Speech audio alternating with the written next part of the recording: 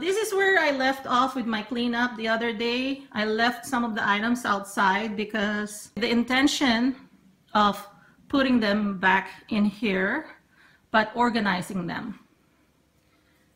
Let me just open this now. Yep. This is how it looks like now. And if you've seen the picture or even the entire video of how I organized this pantry, this is a big change, right? Not for the better, unfortunately. So if you notice, if you've seen that video, I still use the containers. These are the containers that I have put in place. The right side is our baking pantry. The left, or this one here, because it's like an L shape, this one here, all of them are personal items or personal needs, not for the business. However, since we've slowed down with our baking, let me turn on the light here. We have not used a lot of these things. Oh, it's all the way up there. And things have been spilling onto this area here.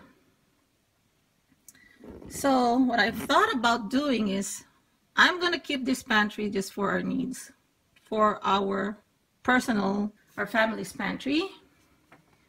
And then since I have the KitchenAid here, which is our mixer for baking, I'm going to be using the cabinets here.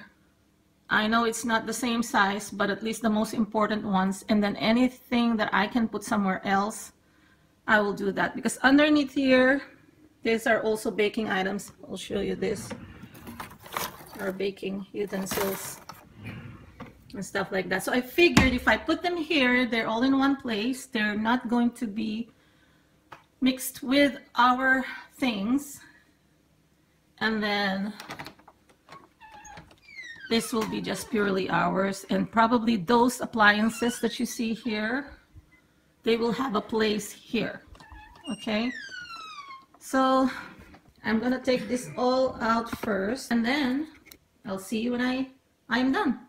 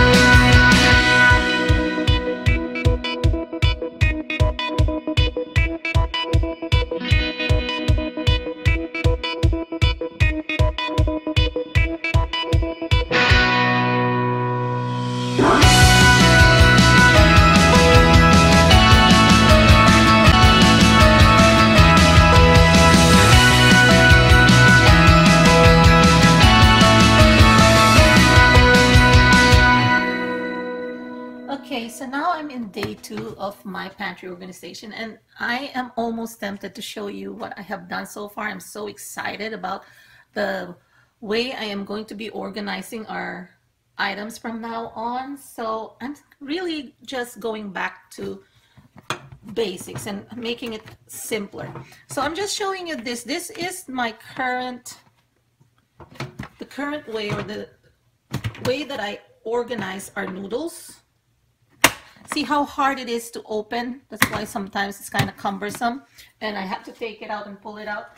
So because we cook noodles a lot, I have the overflow here, and more often than not I only use this, and the other types that I have organized here, there are times that they are neglected unless really I'm looking for something to cook and I'm rummaging through, because of the fact that opening it is not that simple or easy anymore. Probably for younger individuals, but being realistic, as folks age, you know, the limbs, the joints are no longer as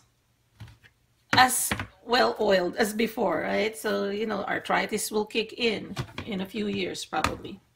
So I'm just gonna show you what's in here, and what I am concerned about is letting them expire. I don't want to waste a good container, so I'm just going to be moving the things from here to another container, and then keep all the ones with the other items for organization inside the house. Okay, here it is now, the reveal day. Took me about 2 full days to completely organize my pantry. So here it is. Ta-da! Okay, so it may not look the prettiest. Maybe it's not Instagram or Pinterest perfect, but it is very functional for us. So what I've done here, let me just explain to you the zoning on this pantry. On the top here, on the top left corner here, I put in all of our breakfast cereals, okay, including oatmeal and a couple of cereals here that I've emptied. I don't need to put a label because it's very visible. We know already this one is chocolate cereals, this is oatmeal, and this is the strawberry cereals. And behind this one is a container for the assorted cupcake liners. On this side are snack trays, our paper plates, and also the paper bowls. And then these are the disposable cups for hot drinks and also some snacks. This is where I organize the straws, the plastic utensils for parties, and so that they are just in one spot. Now those 2 large containers, the one on top are just the smaller containers, to-go containers, and they're mostly just for condiments or soups. If we have a get-together or party and people would want to bring home food or leftovers, they can use that. And then this other deep or tall container at the bottom has some extra styrofoam bowls or extra dessert plates there that are made of styrofoam. I don't want to throw them away. I'm not a big fan of them. We've had them for quite some time now, but I could still use them when we have get-togethers or parties. And then on this side here, I just put in our Ziploc freezer bags, and then paper parchments. This is the cling wraps, as well as wax paper. And behind that, there's just a gadget there for barbecuing. These are some to-go containers. Actually, I use this when I'm doing freezer meals, so I'm keeping them there.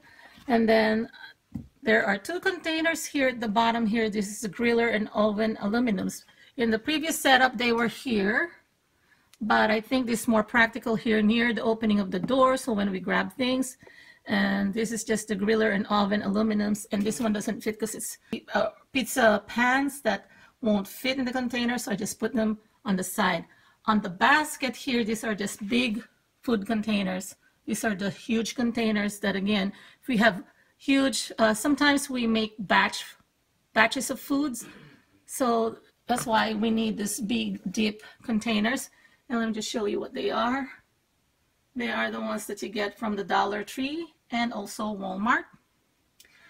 Now below this are our canned goods. So these are the canned or bottled or containered goods. So we have the Nutella here, some evaporated milk, and then peanut butter, as well as our mayonnaise, the unopened one, because once you open them, you have to refrigerate them, so they're unopened. Just so you know, Nutellas and also peanut butter, they're best if they're not refrigerated after opening, and they even have them on the label like that, so in case you're wondering. And I have some other canned goods here. Don't have to enumerate each and every one of them, but they're in their respective areas. So what I do is I kind of group together the ones that make sense to be together, and there's no real rhyme or reason. What I've done here is I used 2 of these shelves that is $1 each from the Dollar Tree. So I used a couple of them, so that cost me only a couple of bucks. And because we have the open shelves, wire shelves, not the solid wood, I used 2 of the Dollar Tree placemats so that when I use this, it doesn't go through the holes, because there are some slats that are open here. Okay, so now this one is an attachment that I purchased from Daiso. It's $1.50. So it just hooks onto this, and I just put here my small seasonings, and also this is where I'm going to be putting the bigger batches of seasonings before I put them in the other containers. Now below it are spices and seasonings we use for cooking, and here's my panko. I reused the jar for unsalted cashews, and then just wrote there panko. My husband actually labeled that. And those are the unopened bottles of seasonings. Okay, so there's ketchup there, there's soy sauce, apple cider vinegar, and some unopened boxes of panko and tempura mix. And yeah, these are some more seasonings. Here are some dry goods. These are some dry beans, and these are some of our noris. I like using this container from the Dollar Tree because they're flat and shallow. So I haven't really fully eliminated containers in this pantry because some of them just needed to be in containers, just like this nori here. But what I like about this one is it's clear enough that I could see inside what's in it, and they're shallow enough that I don't stack them up one top of each other, that the ones at the bottom I will totally forget. So 2 rows, maybe 3 thin rows are enough. So I still have 2 more containers. These are the square ones. The 2 other ones are the rectangular ones. So I have 2 more containers that I can actually use. We don't have to do labels here because, you know, again, they're see-through. You can see what they are. On the 3rd level here, these are mostly just drink items, like for example, Nesquik, here Metamucil, turmeric teas. So we have assorted teas here. As well, we have oolong and green tea, and we have some bottled water here. Okay, this side, these are snack items. So there are some sweets here too, chocolates, there are some madeleines, there are some popcorns here, nuts, and then also some cookies and sugar cones. And what I've done with this, instead of throwing away the containers and putting them in another organizer, I use the containers. I just cut them open and then I just pop them up. The reason why I did that is because it shows the brand and also it shows the expiration date, as opposed to me putting them in another container and just relabeling them that way. In that way, I'm also reusing and not wasting this right away. So I'm just reusing them as my organizer. Same thing with the popcorn, same thing with the power bars. I've used their containers so that I know when they expire, I know what brand they are.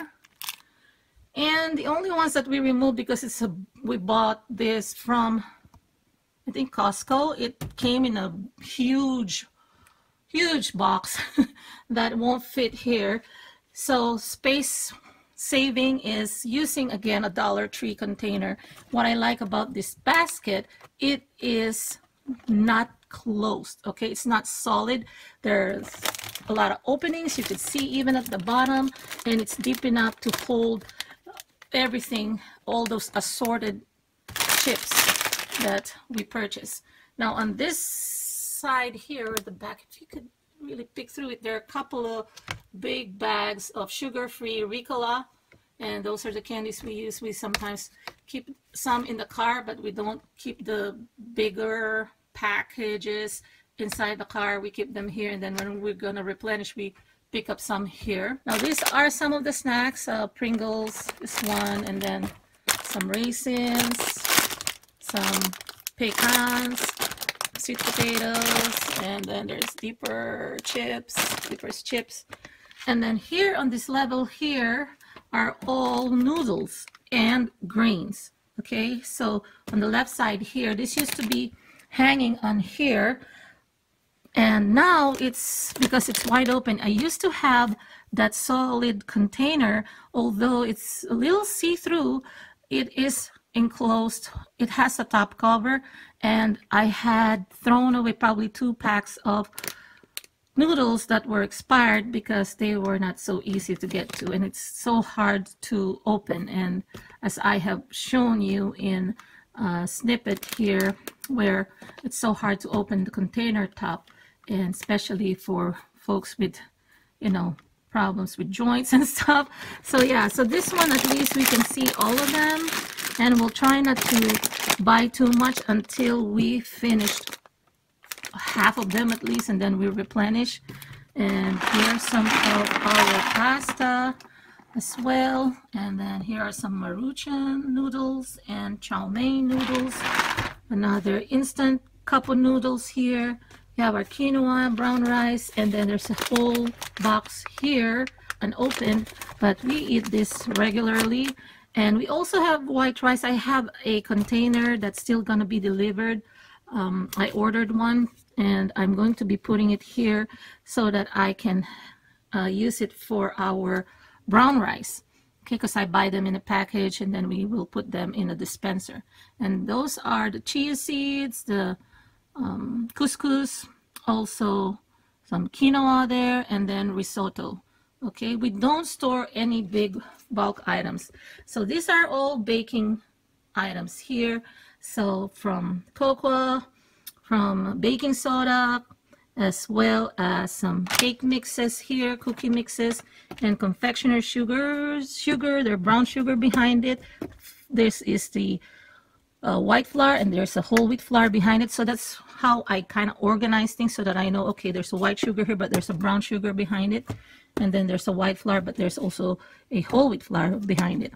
And that box is going to have additional flour just in case we need to bake a lot. Now the bottom here side of is where I put the, first of all, this hanging one, it's okay for me to block that because that's just an appliance. And this is where we can easily reach our boba straws or smoothie straws and other drinking straws, but I can remove this easily when I have to remove also or take out my George Foreman griller, and those are the parts for the griller. And that's our ice appliance, ice shaver. What else do we have there? Yeah, so these are now just the counter appliances in the boxes where I also labeled them. The food processor, the juicer, extractor, have another smoothie maker behind that, which I labeled on top and on the side, so I know which one it is. And there are some KitchenAid accessories here because my KitchenAid mixer is still by the refrigerator. Okay, now some alcohols here, not for our consumption or drinking, but for baking. And there's the bottle of molasses. And there are 2 pet snacks jars here per cloud. And here are some of smaller kitchen gadgets like the hand mixer and some of the accessories for some of the mixers there. This one here, this isn't really for a pantry, but my husband bought me this, and this is actually for filing. It's a filing cart, you know, so where you put the hanging file folders. But I figured I don't really need it, so I told him we're gonna use it here in the kitchen. So this is where we're gonna put the potatoes and onions, because they shouldn't go into the refrigerator. And also a bag for to-go boxes that are for my mother-in-law, because they shouldn't go into our organization, because oftentimes we just put them haphazardly somewhere and it makes things kind of a little messy. And look, the side here where you can put folders, we use it for our grocery bags, the reusable one. And yeah, so that next time we visit her, we're already bringing her items. And this one, because it has wheel casters, then we can already pull it out if needed. So yeah. On the door and on my other video, which I'm linking it here too, I have 3 baskets, this two and then this one here. I replaced this one with this one, which is from the Dollar Tree, and now we have a place for our bread. Okay, so I even put this Daiso one hanging over it with the hook.